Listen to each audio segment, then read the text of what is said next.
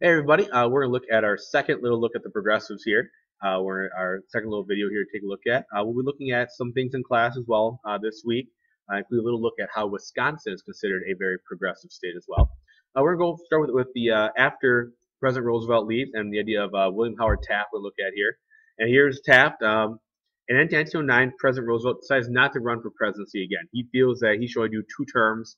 He lasted 2 terms. He took over very early on, first President McKinley's term, so he decides I'm gonna keep these 2-term ideas. A long time ago, George Washington said we're going to serve 2 terms, and most presidents stick with that. And so it goes to his Secretary of War, this guy right here, William Howard Taft, as his next president. This guy was supposed to be a true progressive, truly make changes in the country. We'll see. Okay, honestly, it was actually his first time ever trying to be elected to an office. He always been appointed to stuff otherwise. He ran against William Jennings Bryan, that progressive guy, and he won once again. Little old Taft here, from a rich family, very rich family. Went to Yale College, went to law, and his biggest goal was to become a Supreme Court justice. To be honest with you, we're not really sure he actually wanted to become president. His big goal was to be a Supreme Court justice, and the cool part about him is that after he leaves the presidency in 1912, he does become a Supreme Court justice and gets appointed to the Supreme Court. So he actually, at some point, gets his dream. He has a famous thing of being one of the larger presidents out there, over 330 pounds, give or take. And there is a story about him getting stuck in his bathtub. Supposedly this is actually the tub that was installed, supposedly, but who knows? And believe it or not, he was a very popular politician. He was the military governor of the Philippines for President Roosevelt, and he was actually really liked by the Filipinos and was actually asked to stay in the Philippines. But his big goal here was to be a trust buster. That's what he was going to be. That's what he was going to do. He was going to stop those trusts just like Roosevelt did. And the minute he walks into office, he takes a law approach to it. He knows the law. He uses the laws. He starts suing different companies for being a trust and opens 85 new cases. The downside here is that not all those trusts that he has are good trusts. We'll get to that in a second, okay? The new amendments that come out during this time as well. One of the problems the government has is how do we get money for the government, okay? How do you make taxes fair for the people, those kind of deals. And so one of the things that are passed during Taft's administration is the 16th Amendment. It's the idea that you can start taking taxes directly from a paycheck. So I get my paycheck every month, every 2 weeks, I should say. I have a little part that says federal income tax, and so a portion of my taxes are taken, my check is taken away, and that's my contribution to the government. And that was created in passed 1909, ratified 1913. They also changed the 17th Amendment too, which was the direct election of senators. Before this, the state legislature, so the guys that we have in Madison here, would choose 2 people to serve as senator from Wisconsin. They changed this to have the senators elected by the people. It kind of helps to avoid that whole political machine system of, whatever party, whatever machine is in charge, the legislature picking the senators and getting control of Washington as well. And so we start seeing these changes happen during Taft's presidency. Now the big problem here is that some of the things that Taft got involved with didn't work out too well. Okay, some of the trusts he attacked were actually ones that Roosevelt thought were good trusts. Roosevelt only focused on the bad trusts, remember? And some of the big trusts were the ones that Bill Taft attacked, including U.S. Steel. And honestly, Roosevelt dumped him as a friend. He's like, you're supposed to be my buddy, supposed to be continue on my legacy. You're not doing it. Not cool, man. Not cool. And so we have this idea of of Roosevelt dumping Taft, his handpicked successor, being dumped. He also signed something into office called the Payne-Aldrich Tariff. Essentially, a tariff bill is about a tax on imports, and usually these have been very, very high to help protect the American industries. The tariffs would raise prices on foreign goods and make people buy American goods and help support those American businesses. Well, it caused lots and lots of arguments in Congress, and actually the tariffs were too high and did do some damage to American businesses. Well, Taft takes the blame for this whole deal, and essentially he alienates everybody. He basically gets everybody angry at him for passing this bill. He comes out and says this bill is the greatest bill in the world, greatest tariff ever, yada, yada, yada, and basically alienates everybody. Republicans don't like him, businesses don't like him, people don't like him, and the Republican Party starts to split to conservatives and progressive. And so basically this whole thing falls apart. It leads up to the election of 1912, and it's a very, very complicated election. One of the first times we have 3 people involved, because we actually see Roosevelt get back in here. Roosevelt jumps in as a third-party candidate. and he decides to run as his own party. Now, as he's stumping or kind of doing his speech, and this is where he gets an assassination attempt in Milwaukee. They actually reenact this every single year. The story goes, Roosevelt's up giving his speech in Milwaukee, or he's walking in his parade in Milwaukee, give his speech. And he was known as a very long speaker. He would talk for hours on end, honestly. The speech he was giving in Milwaukee was 50 pages long. He had it folded over in half in his shirt pocket. Well, this guy comes up with a .22 caliber pistol and shoots Roosevelt in the chest. The bullet bounces off his glasses case through his speech and embeds in his chest about an inch or so from his heart. Well, Roosevelt gets up there, gives the entire speech to the crowd, blood dripping down his chest. All right, and somebody asks him, "Well, why didn't you go to the hospital?" He doesn't go to the hospital at the very end of the speech, and he goes to the reporter. Takes more than a bullet to kill a bull moose, and hence then the Bull Moose Party is formed. My favorite party, mind you. Okay, notice here's a little cartoon showing Teddy here as the Bull Moose. On the flip side, the Democrats run a guy named Woodrow Wilson. This guy down here, the former president of Princeton University and the governor of New Jersey. Now, he actually had made New Jersey progressive as a Democrat.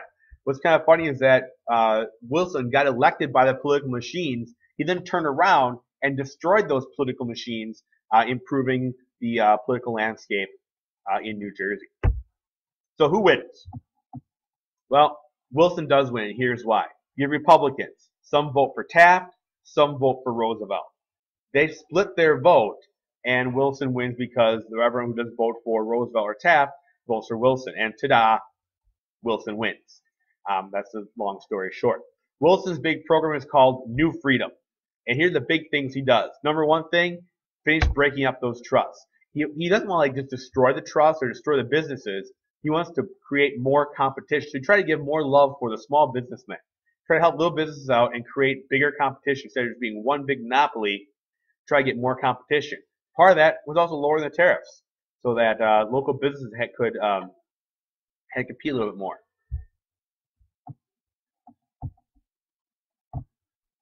Sorry about that.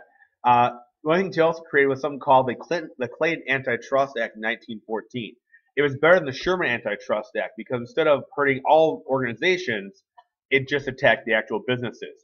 He also passed things that allowed for unionization, allowed for striking, and he started making the first child labor laws, starting to outlaw the idea of child labor. So all these things start coming together during Wilson's presidency. One of the things he does do is create the Federal Reserve. Basically a series of 12 banks. You see how they're located here around the country. And these banks were supposed to help control the money supply, basically be a bank for the banks. So this the Federal Reserve Bank would help set the interest rates that the banks borrow at, and the banks then lend that money out to the people. It's supposed to provide stability. First off, we're supposed to worry about, does the bank have enough money in the bank? Is my money safe? Well, it may not be safe, but we can always get more if we need to. That's by borrowing from the government. It also helps with borrowing for small businesses. If there's more money out there to be lent out to people, then you can lend out to small businesses, get those small businesses growing again, and try to help create that competition that Wilson wanted to create. And so trying to get rid of those trusts, avoid the monopoly by creating an idea of small businesses. The last big part I want to talk about is the idea of women's rights. And there are a lot of things that were changed in this time. Women have been stuck in this kind of gender role for the longest time. And we start seeing those things change in the middle class. More people move to the cities. Families start getting a little bit smaller. You start seeing some things change in the home. When women start getting out of the home, doing other things. Life, in the home, it starts getting a lot, not necessarily easier, but there's some labor and time-saving devices. Things like soap. You have to make your own soap anymore. Making soap sucks. Don't do that. You can buy pre-made soap. Canned food instead of having to make everything from fresh. Indoor plumbing, vacuums, electric lights, and stoves and ranges, those kind of things. That's just stoves, not stove. All these things made more free time for them, if you will, in the homes that were in kind of that homemaker mode. Some women did leave the home and start getting jobs, and this became a lot more popular at this time.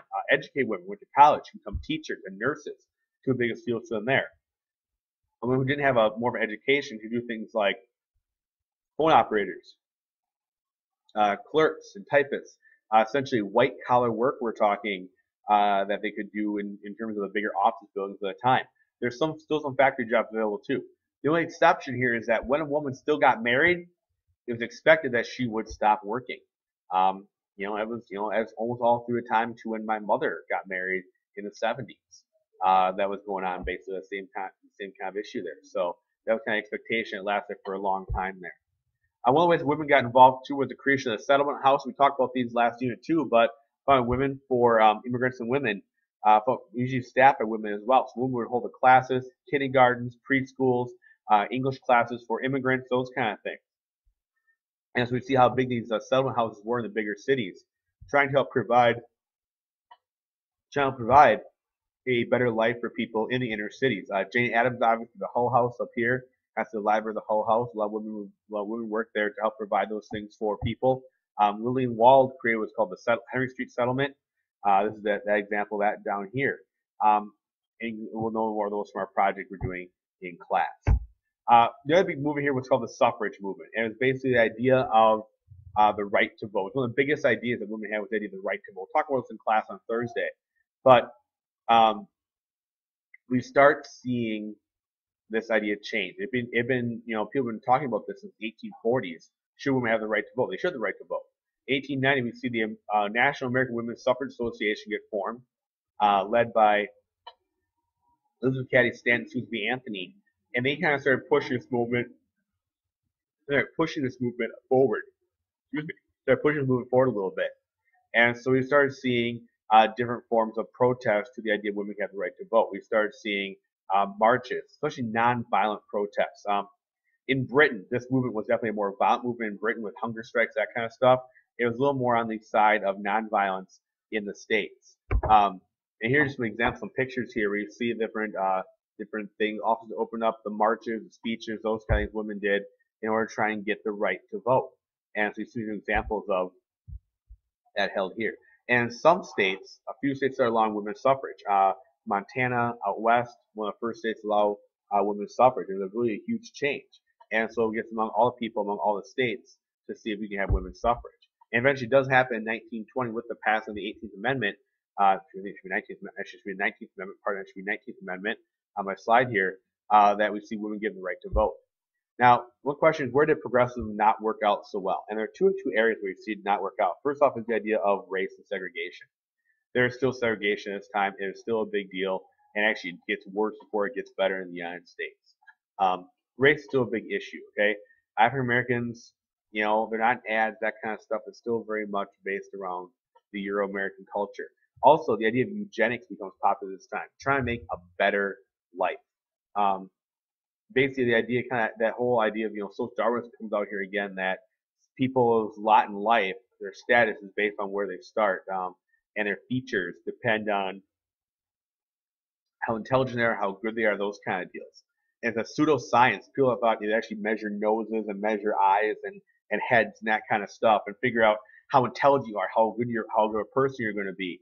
And this becomes a very popular idea throughout the early 1920s, and eventually actually will lead to the causes of the Holocaust later on in Germany. So some kind of interesting comes out of there. So that's where we're going to stop for this today. We're talking about this in class this week. These are due on Wednesday, and we'll get into a little bit of things with this along with the Wisconsin Progressivism on Wednesday. Thanks a lot, everybody. Please make sure you're done for Wednesday. See you then.